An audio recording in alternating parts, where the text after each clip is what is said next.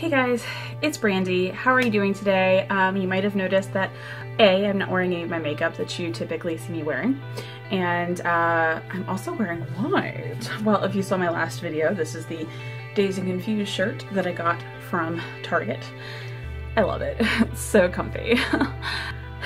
I felt compelled, based on some recent events, that I felt compelled to kind of come to you guys with some words of encouragement, some advice that none of you asked for.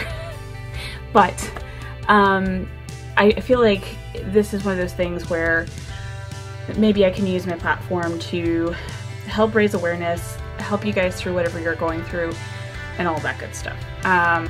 When you were in school, you probably had teachers, principals, guidance counselors, and the like, asking you, what do you want to be when you grow up?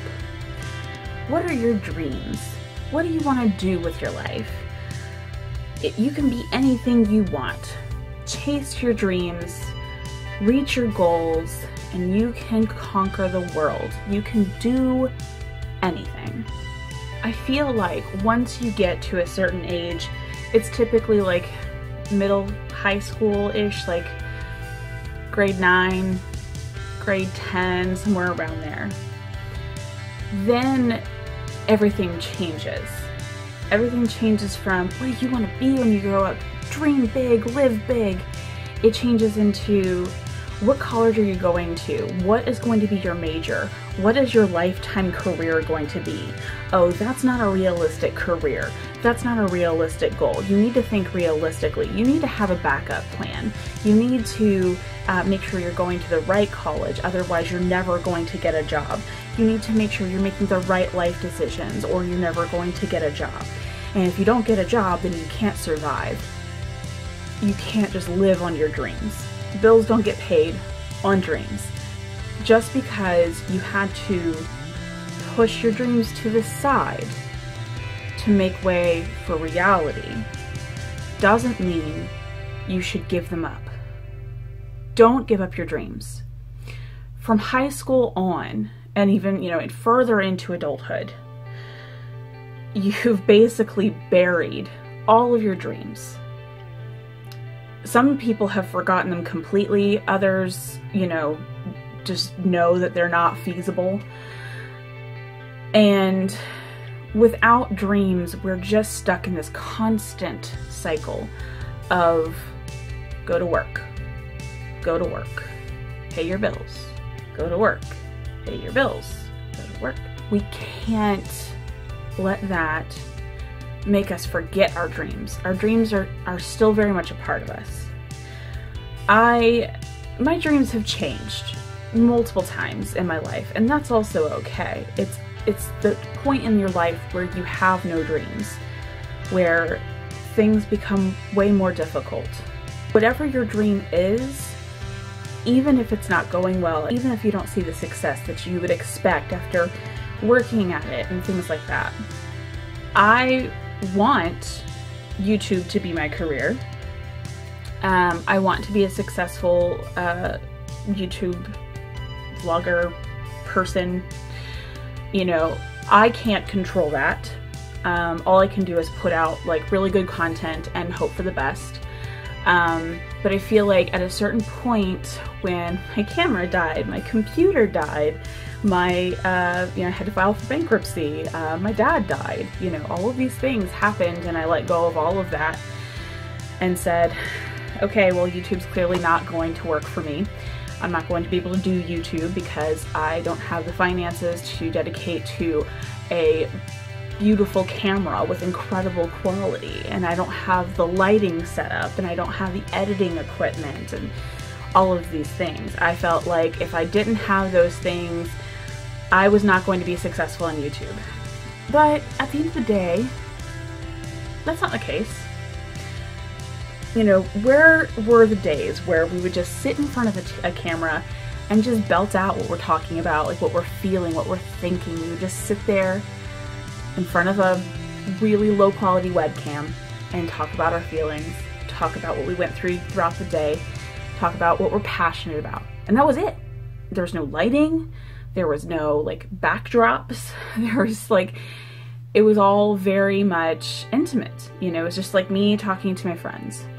Whether I'm successful on YouTube or not, I still enjoy doing YouTube.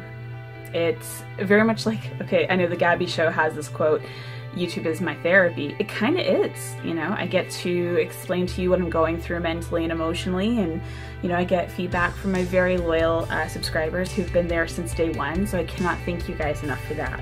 You know, I have some incredible people that watch my videos, and I want to be there for you guys, and I'm gonna stay here, you know, for my mental health.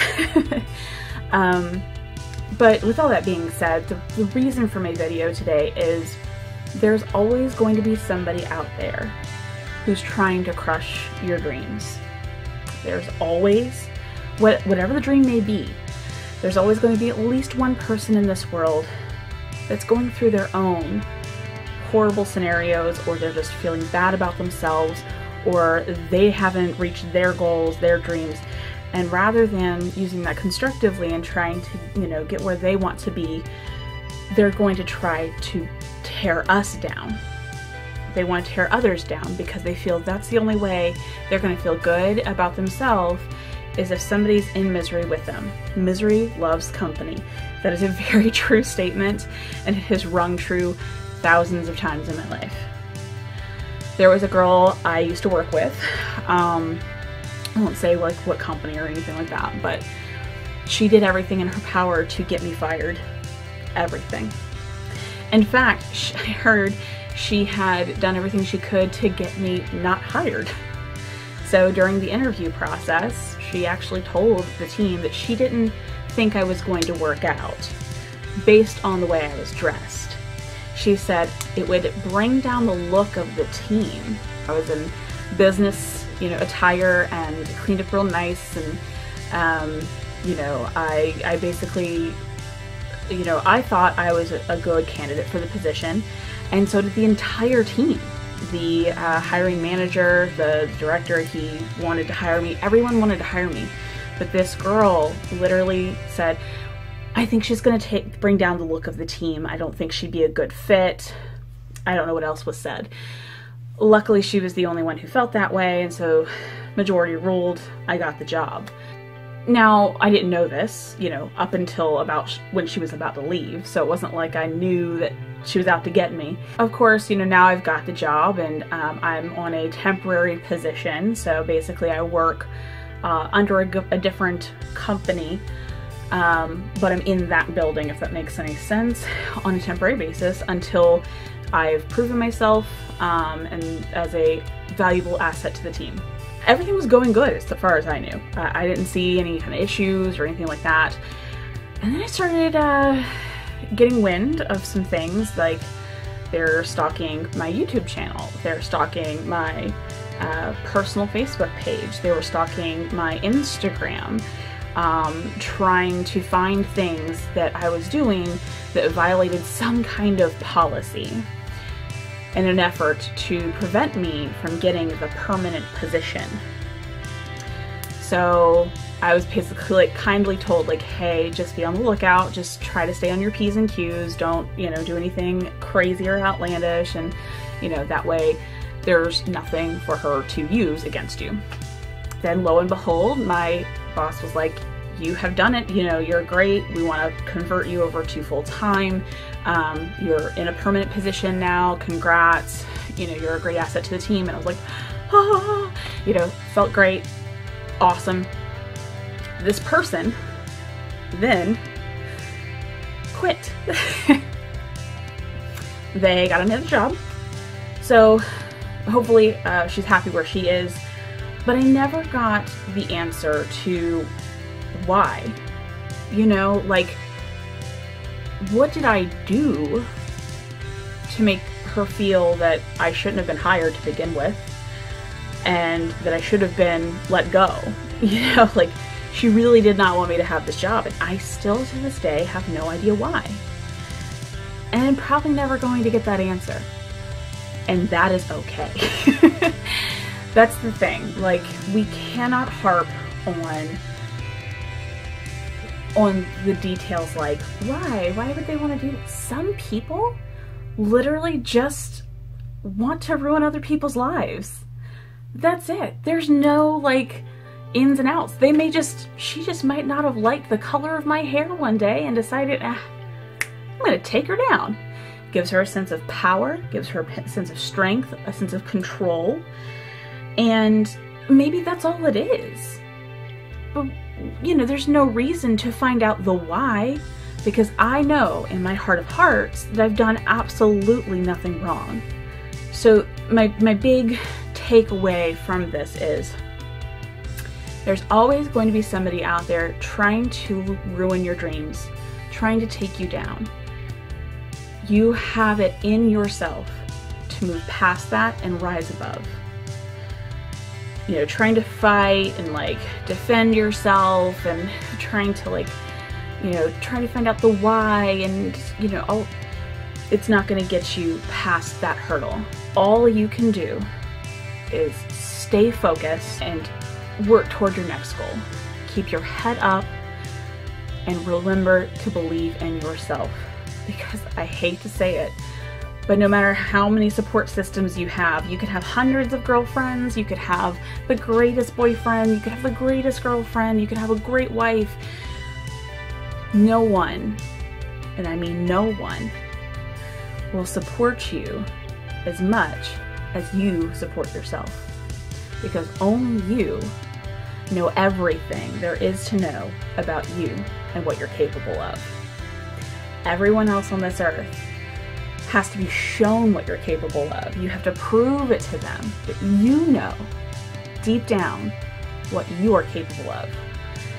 So don't let anybody get in your way. It is great to have a support system, but at the end of the day, you've got to believe in yourself. And that's really hard for some people to do. And I'm not saying it's an easy task. It took a lot of soul searching for me to believe in myself. I was an ugly duckling in school. I was poor. I had the world against me. But I made it. I made it through. And I'm here today, living, breathing, doing what I love to do. I'm not gonna be able to quit my job and do YouTube full time anytime soon. I know that. But as long as I continue to turn on this camera and vent to you guys how I'm feeling, show you how I did my makeup, show you cool adventures that I went on, whatever stupid thing it is, in a way of connecting with the outside world, connecting with you guys. You know, you could be in a completely different country and you're watching me right now. Like, that's amazing. We couldn't do this 20 years ago. So as long as I am here, I'm gonna do this. I'm gonna give it my all. I might not have the best camera quality. I might not have the best setup. I might not have, you know, sponsorships and PR. Might not have any PR. I'm not getting monetized because YouTube said small channels suck and we hate you. They didn't say it like that, but pretty much. This is what I want to do. I want to do YouTube. It's so interactive and I love it. And I love you guys. You guys have been there since the beginning and I cannot thank you enough. You're amazing. So yes, while I'm still breathing, I'm gonna have a YouTube channel and I'm gonna give it all. This is what you're getting. It is the raw, real me. I'm not going to ever, no matter if I get successful or not, I am never going to hide my true self from you guys. And I'm in my 30s and I'm a mom and like, I don't have time for hiding and being this like caricature of what you guys want me to be. This is me. This is just who I am. So I want you guys to remember that no matter what, you are amazing. You have it in yourself to do whatever you want to do in this life. There's no time limit. There's no time limit. My mom always wanted a tattoo. She got her first tattoo at 55. She's planning up another one now and she's, you know, in her 60s. So like, there is no time limit to these goals. Don't get so down and out and give up and it's not realistic, and I feel silly, and I feel foolish, and I feel I'm too old for this. Those thoughts come from a dark place, and you have to remember they are fleeting. They're kind of like Freddy Krueger. If you don't give him power, he just kind of disappears. If you don't give those thoughts power, they disappear. Fake it until you make it. For real. Like, I hated myself for so long. I didn't get prettier. I didn't get thinner. I just started to pretend like I was the shit. I was amazing. I am the best thing there is, the best thing there was, the best thing there ever will be. I'm not. Like, I know that, but I believed in it long enough, it turned everything around. There are very high expectations on us as human beings to be perfect in the eyes of society, but you mold what perfect is for you. Perfect to me is not perfect to you. I'm not a good person by a lot of people's standards, but I know I'm a good person.